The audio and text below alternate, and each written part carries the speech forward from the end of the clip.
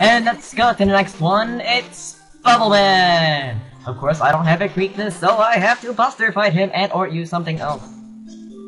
You see what I did there? No, that was pretty awesome.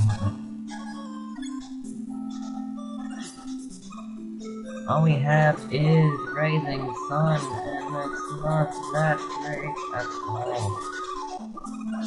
What am I talking about? It's Metal Blade, except faster, but a harder to aim, which beats the little novelty of it.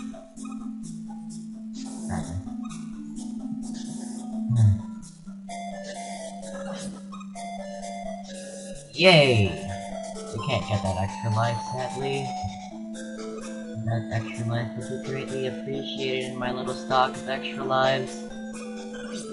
If only it had courage to get the sprout legs, walk over to Mega Man, and join me in my quest to beat this realm hack by throwing Rising Suns very randomly. Very randomly. Look, a spike segment. Luckily it's not that brutal. I may or may not get that. Man. These spike sections are not that hard. So, yeah. I don't need that.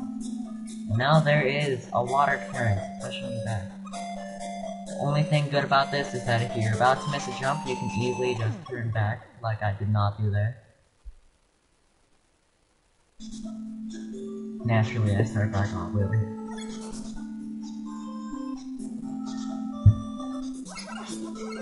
Naturally, these guys are annoying and need a little Rising Sun. Okay, naturally I jumped into the spike. That was looking retarded of me. Luckily, I have 1 life left, so I am pretty sure I make it past. If I don't, I will be the saddest cat in the world. It's a little hard to aim a Rising Sun when you're under pressure because you may or may not forget to reverse your control, but still. Rising Sun is one of the most useful weapons in the game. Of course, like an idiot, I skipped the life. Love skipping the life. That life has been skipped. Anyway, to make things a little easier, just use item number... not number 3. What's number 1? Yes, number 1, our item of choice. The wind current stops right here, so it's not really important. Which is why that life is somewhat of a trap. At this time, I didn't know what power the P was, so I just decided to go at mano y mano and not do a one-shot kill. Which I probably should, considering my health.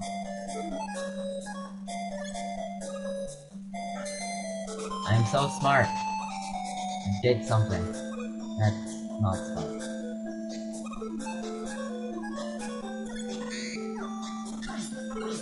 At this moment in life, I knew what I must do.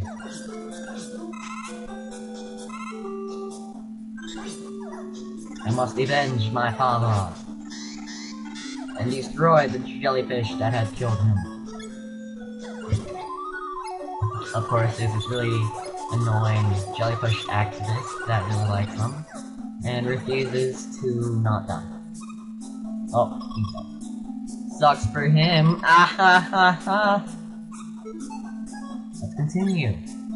I thought his weakness was this, and I didn't really know how to use it until I thought that. His pattern is easy. He swims in the air and lands and shoots once you touch the ground. So, jump in the air, shoot him, jump in the air. Well, I don't really like this one. Power shot is a little useless now. It's hard if you don't know what you're doing.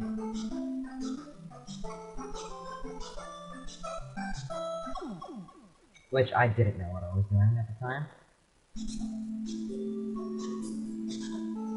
A little awkward. What's this?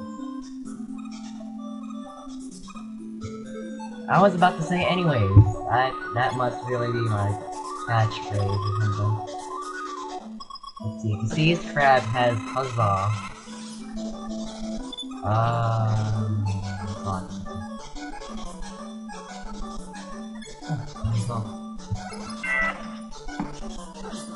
Yeah, that was Hills Symphonia. Such a fun game.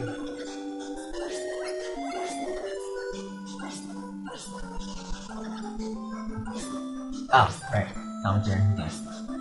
Anyway, I just decided to damage fight him out. Using my own moving through.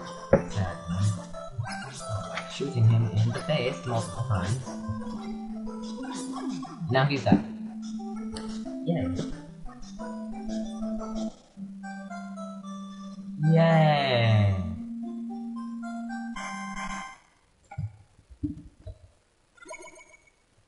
Anyway, Warp Out Level Man is pretty easy, even though I didn't show it like that. And you get Shredder. I don't know the full name, but I'm just gonna call it Shredder. Okay, bye.